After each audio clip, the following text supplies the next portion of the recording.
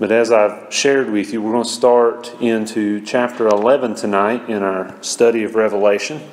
And tonight, as we work through the particular verses, we're going to read through them at individual times. We're not going to read all of the scripture verses and then go back and break them down, because it'll make more sense as we go through them all at one time. But I'm going to ask Stacy if he'll go ahead and show us our timeline. And this is it's been 2 weeks since I've been able to teach any on this, and just to sort of remind you of where we're at in the book of Revelation. We've already worked through the church age, which is up to now, and then we get to chapter 4, which mentions the rapture, the taking out of the church, those are the believers. And then we've worked through the 7 seal judgments, and we've worked through 6, and tonight we see the 7th of the trumpet judgments, which basically gets us through the first half of the tribulation. So we're going to be about 3.5 years into the 7 years of the tribulation. And the tribulation is just this time period between the rapture and the return of Christ, which we call the glorious appearing. It's the 7 years there that is a time of judgment that God brings against mankind and against the earth. And it is progressively getting worse. There's more and more just horrific judgment being brought against mankind during this time. During this time, the Antichrist, which we haven't talked about yet, really, but we will be talking about him and the false prophet here in just the next few weeks. The Antichrist has taken over the world during this time and is leading the world during this time. And tonight we get to see what happens sort of right here, just before the halfway point of the tribulation, as we see that these 2 super witnesses come onto the scene, as we read about in chapter 11 of the book of Revelation. And so, as we start tonight, we're going to read verses 1 and 2 in Revelation chapter 11 tonight as we get started. And this is going to help frame for us a little bit about the history of the Jewish temple. So look with me again, or look with me at Revelation chapter 11, verses 1 and 2. It says, beginning in verse 1, it says, "I was given a reed like a measuring rod, and was told, 'Go and measure the temple of God and the altar, and count the worshippers there. But exclude the outer court. Do not measure it, because it has been given to the Gentiles. They will trample on the holy city for 42 months. Now, what we read about here is that John is in his vision. He's given basically a measuring stick. He's a measuring rod, and told to go and measure this rebuilt temple in Jerusalem. Now, we know about the temple from the time of King David. David wanted to build the temple, but God said, "No, you've got too much blood on your hands. You're not going to be able to build this." But God allowed him to do all the fundraising, all the preparations for it, and then his son Solomon is the one who built the temple. The temple lasted for a little over 400 years until it was destroyed by King Nebuchadnezzar and the Babylonians. It was rebuilt twice after that before it was finally destroyed in AD 70 by the Romans. And so the temple had been around in the days of Jesus, when he's teaching in the temple. And John, who wrote the book of Revelation, had been in the temple. He knew of the destruction of the temple. And now, in this vision that God is giving to him, he is told to go and measure this rebuilt temple. Because, as we understand from what the scriptures tell us in the book of Revelation, that at the beginning of the tribulation, which I'm glad Stacey hadn't moved forward yet for us, at the beginning of the tribulation, the temple is to be rebuilt in Jerusalem, according to what the Revelation tells us. And so the temple is to be rebuilt, but it will not be to the same grandeur as the Temple of Solomon. And that is part of what we see in the building, in the rebuilding of the temple. There's, as you see, I'm going to ask Stacy to go ahead and move forward for us. The temple's to be rebuilt. There's prophecies that talk about that in the book of Revelation and throughout the scriptures that point to the fact that the temple's going to be rebuilt. Now, looking at our current political issues with the Middle East, it's hard for us to imagine that the Arabs would ever allow the Jews to rebuild the Temple of Solomon in Jerusalem. But according to what is able to be worked out through the tricks of the Antichrist and all that goes on following the rapture of the church, the Jews are able to rebuild the temple in Jerusalem. Again, not to the grandeur of Solomon's temple, but again, they're able to rebuild it. But the problem with this is, as the book that we're studying through by Tim LaHaye, one of the things he points out is that the rebuilding of the temple is a rejection of Christ. Because the Jews are continuing to worship, basically, they're worshiping God as if the Messiah has not come. And so they're, again, by them having rebuilt the temple, they're basically saying the Messiah has not come, Jesus is not the Messiah, therefore we need to worship God as God has instructed us in the law. And so they are, rejecting Christ in that way. As you see there on the screen, the fact that John is told to go and measure the temple means that it's going to be inadequate. It's not going to be up to the standard compared to the Temple of Solomon. It's not going to hold water, so to speak, compared to the Temple of Solomon. Now, it's probably going to be an impressive sight, and it's going to be built with modern tools and modern equipment and things like that, and it will probably go up a lot quicker than we could ever imagine. There's even rumors, according to the commentary, that there are Jews around the world that have already pledged money for the rebuilding of the temple, and supplies are already being gathered. And if that's the case, then with today's modern equipment and a whole lot of funding from Jews around the world, that temple could be built in short order, I'm sure.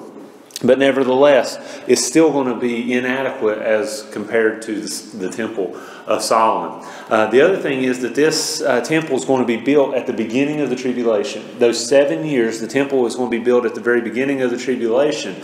Because in the middle of it, as we're going to see, as it says there in chapter 13, in 2 weeks, when we get to chapter 13, we're going to see that in verse 2, it talks about how the Antichrist will break his covenant. He's going to have a contract, a covenant with the Jewish people. And halfway through the tribulation, at that halfway point, he breaks that covenant with them. And what happens is he goes and he sets up an idol in the Holy of Holies. He goes and sets up an idol, a false idol in the temple, which is going to cause, obviously, those that are Jewish worshiping God through the temple worship, they're going to go ballistic over that, because that's just not, that is a great heresy to them, that they would ever put up this, allow this idol in the temple. And so we read in verses 1 and 2 that basically John is told to go and measure this temple that has been rebuilt in Jerusalem right after the rapture of the church. We won't, if you're a Christian and you're not already in heaven, if you're raptured at the beginning of the tribulation there, like we read about, then this is something that we're going to miss. We're not going to see how the temple comes together, at least not from earthly eyes, as we would understand it. But what we see is that in verses 3 through 14, that John tells us about these two witnesses, these two super witnesses that are in Jerusalem, and what they're trying to do during this time. So I want you to read with me in verses 3 through 14 as it tells us about these witnesses. It says, beginning in verse 3, it says, "And I will give power to my two witnesses, and they will prophesy for 1,260 days, clothed in sackcloth. These are the two olive trees and the two lampstands that stand before the Lord of the earth. If anyone tries to harm them, fire comes from their mouths and devours their enemies. This is how anyone who wants to harm them must die. These men have power to shut up the sky so that it will not rain during the time they are prophesying. And they have power to turn the waters into blood and to strike the earth with every kind of plague as often as they want. Now when they have finished their testimony, the beast that comes up from the abyss will attack them." That's the Antichrist, okay? So that you understand that. "And overpower and kill them. Their bodies will lie in the street of the great city," that's Jerusalem, in the great city which is figuratively called Sodom and Egypt, where also their Lord was crucified. That reminds us that it's Jerusalem. For 3.5 days, men from every people, tribe, language, and nation will gaze on their bodies and refuse them burial. The inhabitants of the earth will gloat over them and will celebrate by sending each other gifts, because these two prophets had tormented those who live on the earth. But after the 3.5 days, a breath of life from God entered them, and they stood on their feet, and terror struck those who saw them. Then they heard a loud voice from heaven saying to them, "Come up here." And they went up to heaven in a cloud, while their enemies looked on. At that very hour there was a severe earthquake, and 1/10 of the city collapsed. 7,000 people were killed in the earthquake, and the survivors were terrified and gave glory to the God of heaven. The second woe is past, the third woe is coming soon. And so right here we get a glimpse into the ministry of these two super witnesses that God ordains to come and minister in Jerusalem, obviously to the nation of Israel. And so the first thing you see there in your notes is that God will He will give power to these guys. They will have, these two special witnesses are going to have power that is used to differentiate between the power of God and the tricks of the Antichrist. Because everything that God does is authentic. Okay? God is an originator.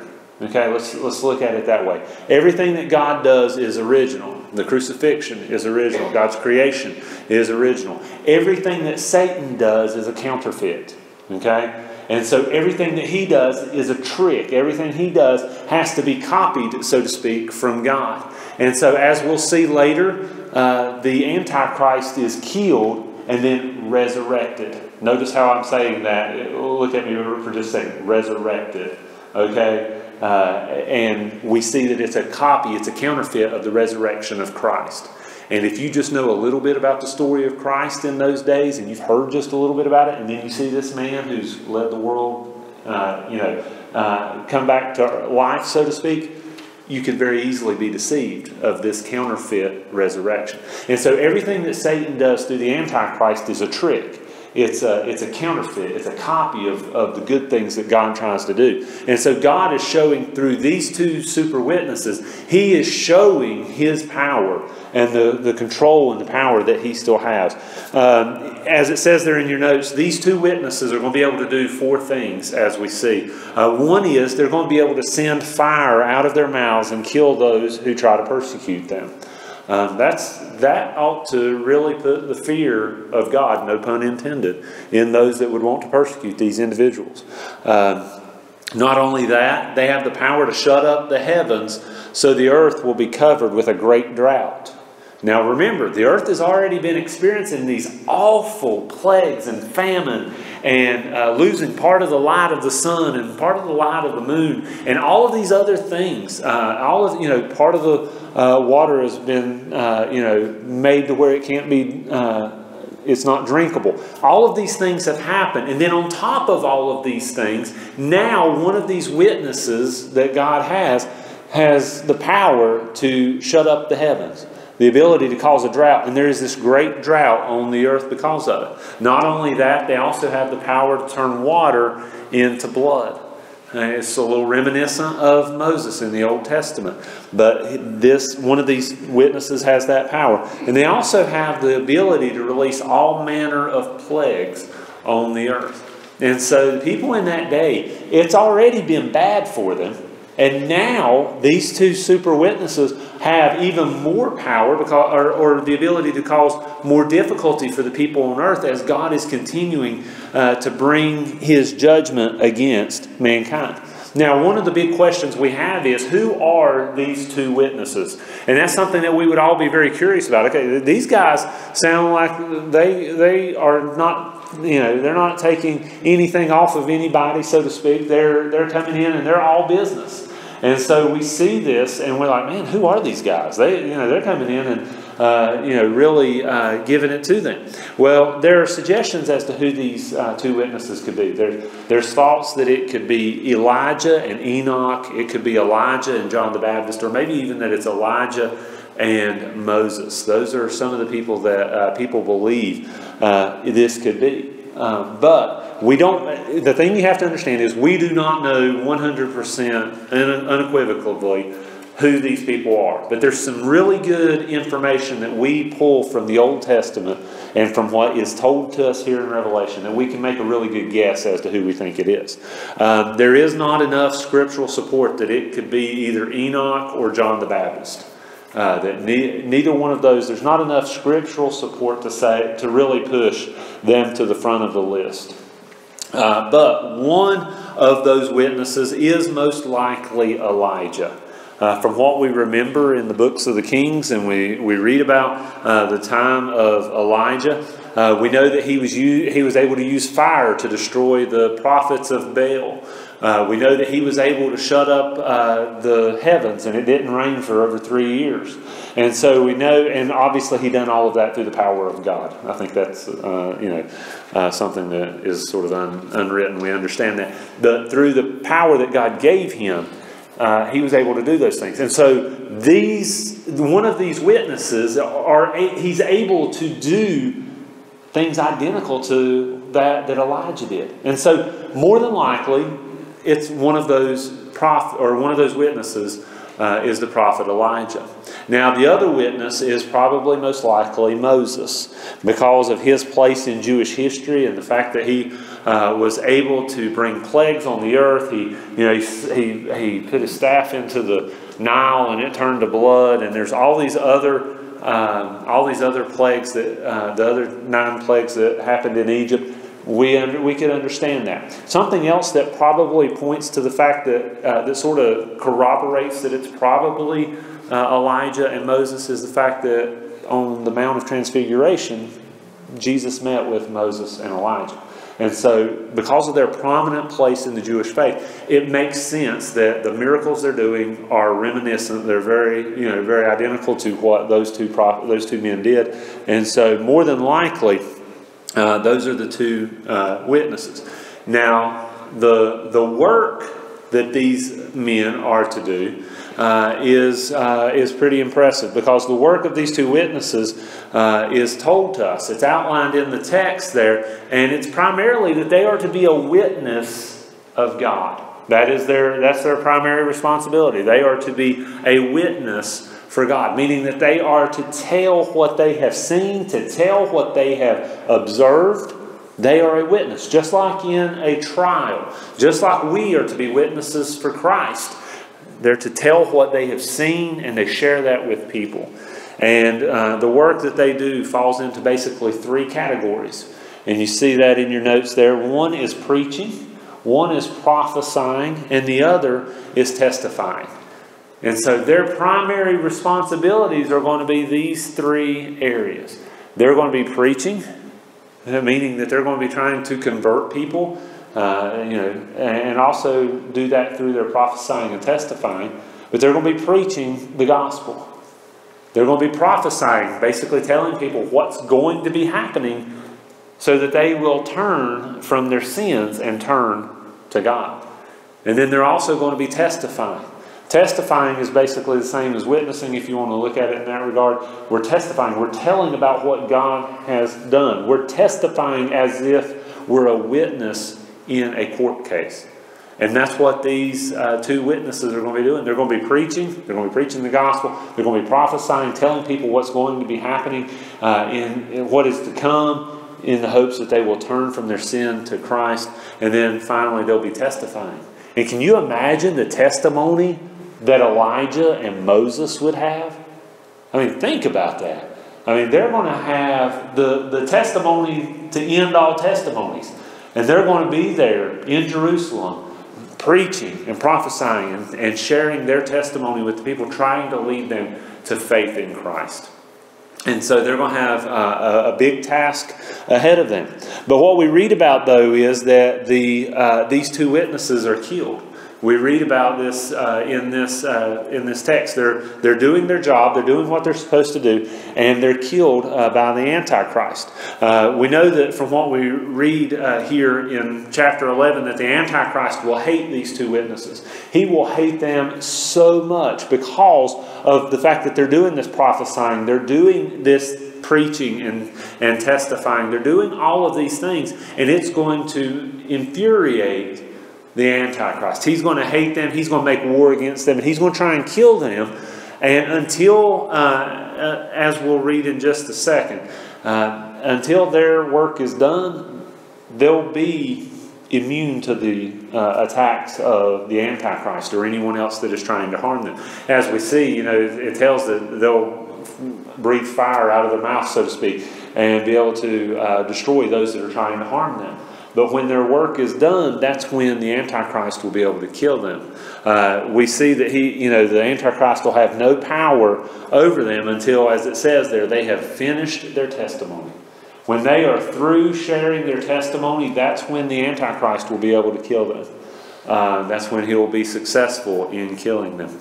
And what we read after this about what happens to their bodies and things like that, it just shows you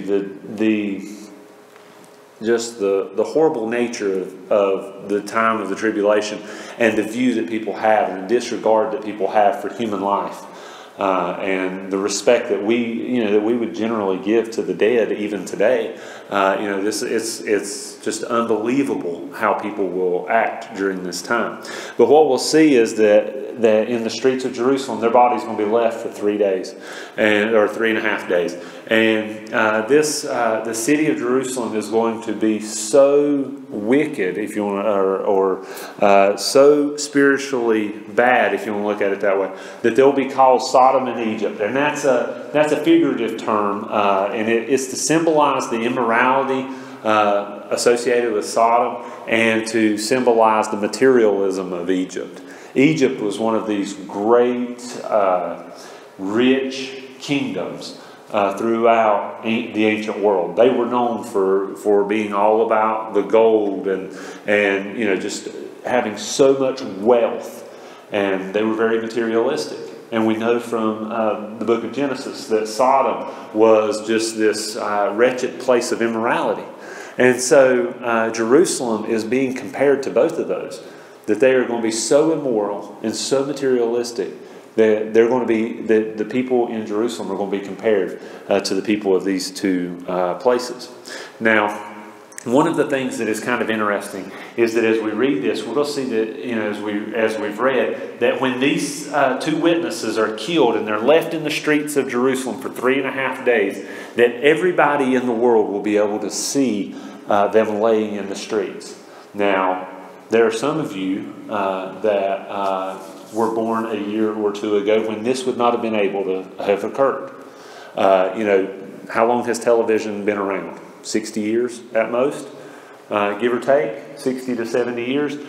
There was a time until just in the last century that this would not have been possible. Television, now makes it available. Think about it. I pull out my cell phone right here, and I could pull up, a basketball game or a football game that might be going on. Well, there's no football games going on, but I could find a basketball game right now on my phone, and we could all watch it and not even be anywhere near that place. And so the fact that television and the invent of satellites and things like that have made this so much easier for people to actually gain access to watch this sort of thing. See, people 70 or 80 years ago, the idea of everybody watching these two dead people in Jerusalem was just the farthest science fiction you could imagine. It didn't make sense to them. For us, that's not uncommon. Well, think about it. How many people in the world are watching the Olympics right now? That's all across the world. It's easy for us to imagine that now. And so because of this, people from all over the world are going to be watching this. But here is the thing. They're going to be celebrating the death of these people as if it were Christmas. These two witnesses are going to die. They're going to lay in the streets of Jerusalem for 3.5 days. And people are going to have been so tormented by the testimony, the preaching, and the prophesying of these two men. They will have been so spiritually tormented Not like these people were bad, hurting them. It was the fact that people could not stand the truth being taught and preached by these people. But they were so tormented by it that when they died and are laying in the streets with cameras on them, that people are celebrating it like it's Christmas, giving gifts and receiving gifts. I mean, that just shows you how degenerate our society will be during the tribulation. That they will be celebrating the death of these two people as if it was Christmas, a time for giving gifts and things like that. And so it shows you how bad things are going to be all the more during the tribulation. Now, of course, God is not one to be outdone by mankind and or the tricks of Satan. And so what happens is, after lying dead in the streets after 3 days, as it says here in the scripture, a breath of life from God will enter into these two witnesses, and they'll be resurrected.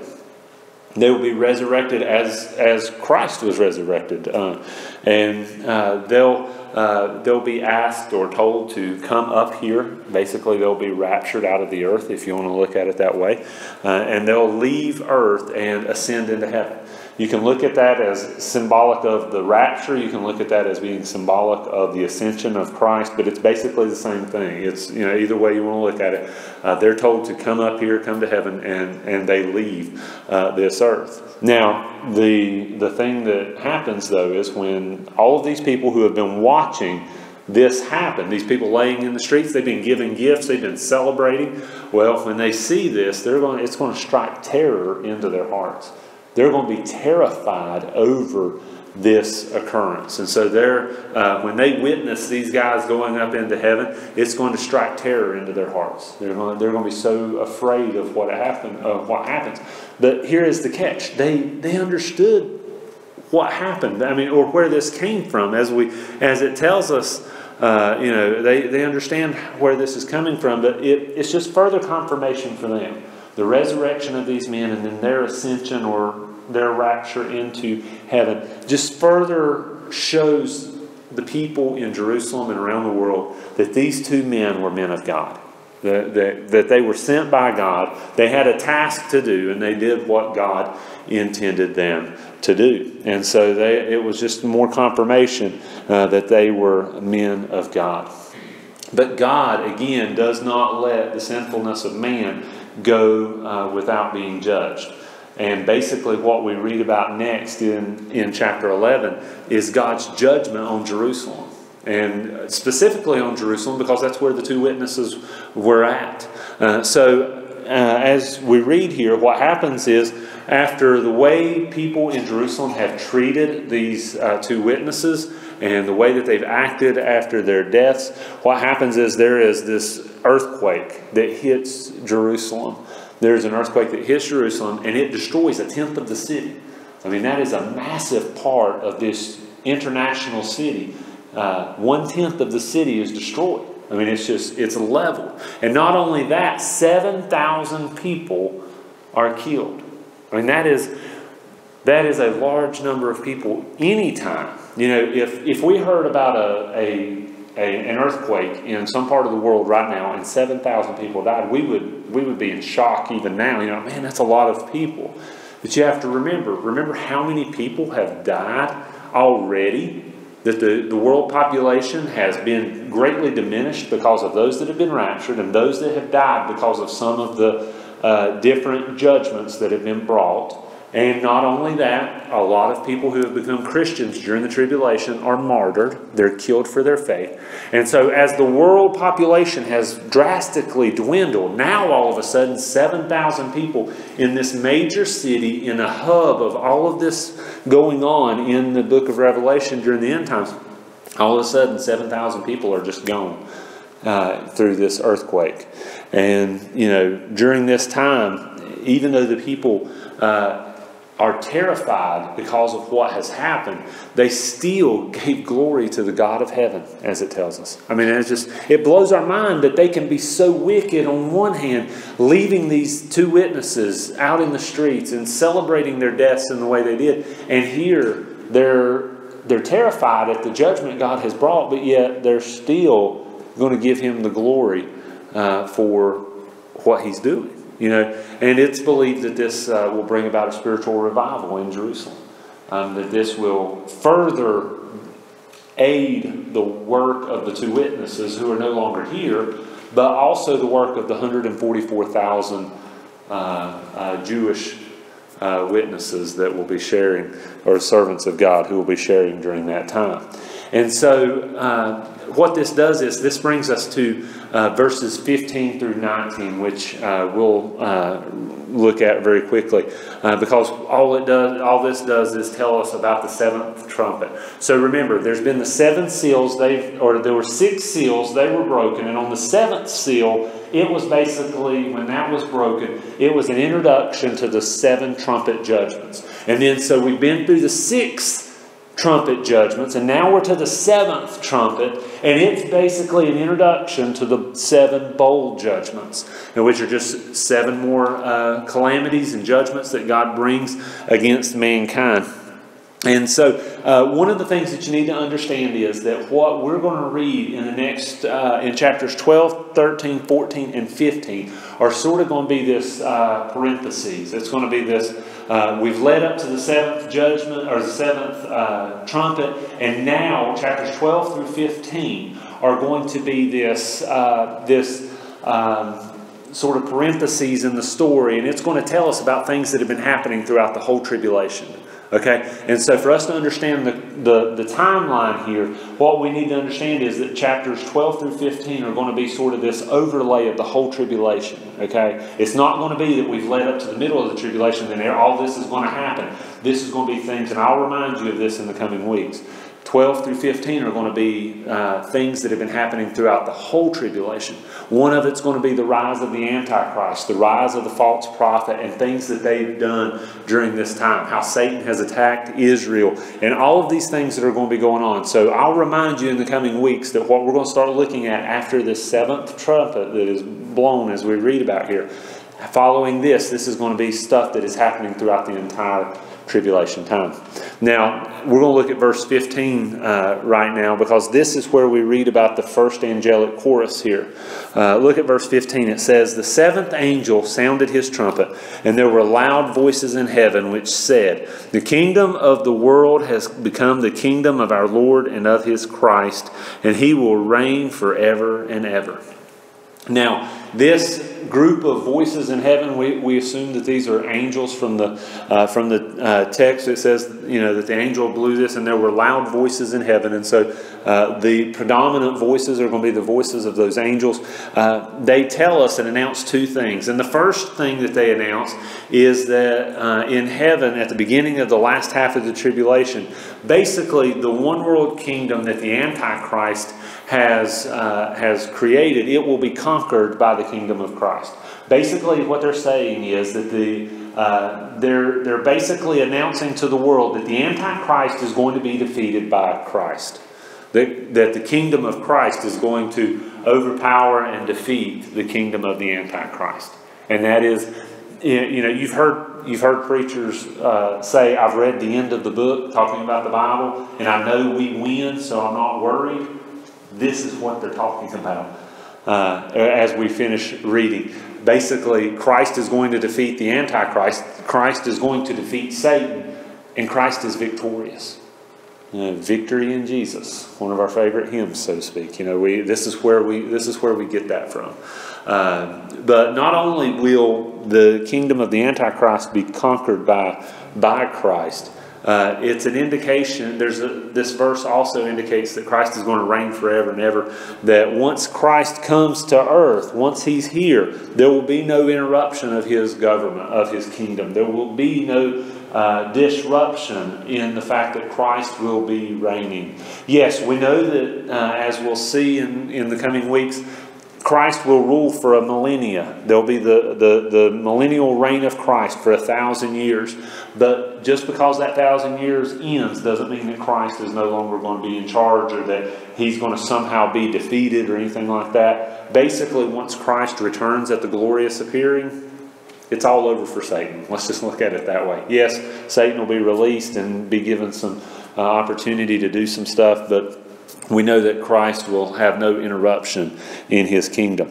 But then in verses 16 through 18, we read about this song of the 24 elders. Look at verses 16 through 18 with me. It says, beginning in verse 16, it says, "And the 24 elders who were seated on their thrones before God fell on their faces and worshiped God, saying, 'We give thanks to you, Lord God Almighty, the one who is and who was, because you have taken your great power and have begun to reign. The nations were angry, and your wrath has come. The time has come for judging the dead and for rewarding your servants, the prophets, and your saints, and those who reverence your name, both small and great, and for destroying those who destroy the earth.'" One of the things that we read here is that these 24 elders that are encircling the throne of God, they're seated on their own thrones. We talked about this just a little bit this morning.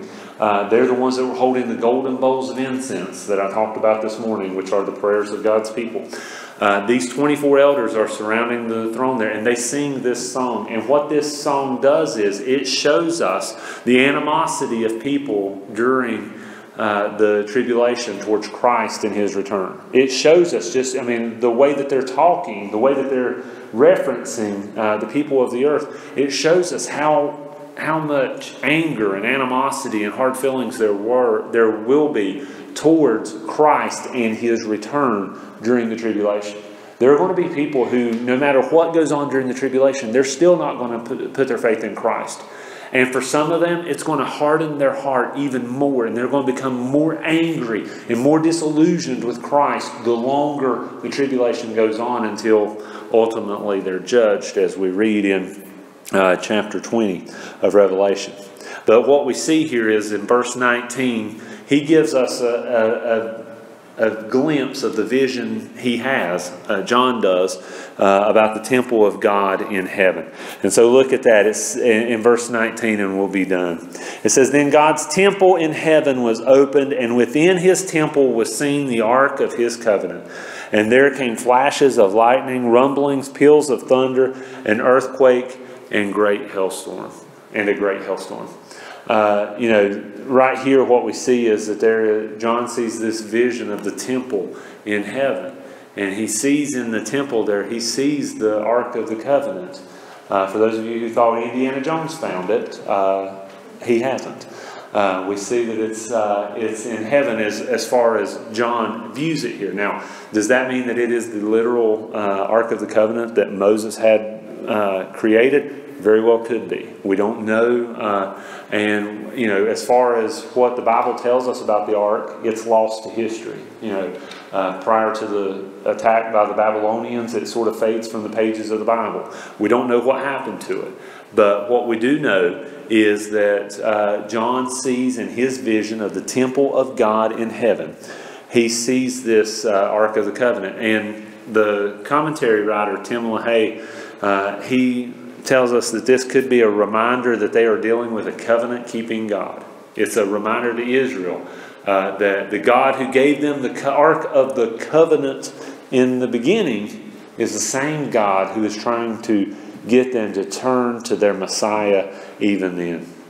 And so this, and as he closes out there, the lightning and the thunder and all that goes on there shows us that this scene in heaven that John is witnessing, that John is relaying to us, it is over, and the events that are about to occur are showing us about events that are going to be happening in the affairs of human beings going forward. And so from now on, from chapter 12 through chapter 15, we're going to be witnessing a lot of the things that happen throughout the entire tribulation, not just at the halfway point where we're at now in our timeline. These things are going to be happening throughout the entire tribulation. And so